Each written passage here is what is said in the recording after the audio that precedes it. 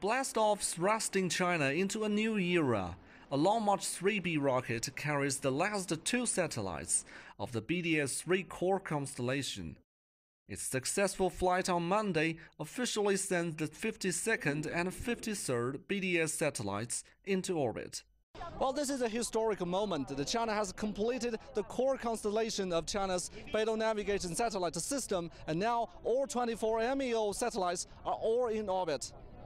核心星座，我们 MEO 的核心星座的全面完成。 The completion of the all 24 medium Earth orbit satellites marks the realization of the multiple functions of BDS-3, such as PNT, search and rescue, and global short message services.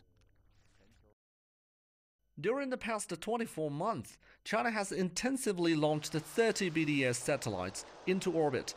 BDS-3 consists of three kinds of satellites: medium Earth orbit, inclined geosynchronous orbit, and geostationary Earth orbit satellites. With the GEO and IGSO satellites, BDS can provide enhanced positioning services in regions near China. The system can also provide short message services, which other navigation satellite systems don't have.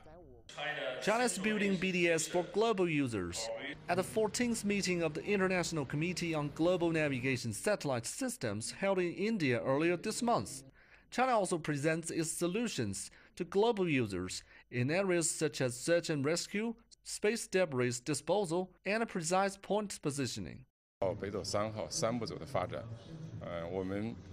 We have always been striving to build a world-class navigation satellite system, and we're working actively to push forward international cooperation in promoting BDS applications. Two more BDS-3 satellites will be launched in the first half of 2020. China is expected to complete its BDS-3 system 6 months ahead of schedule.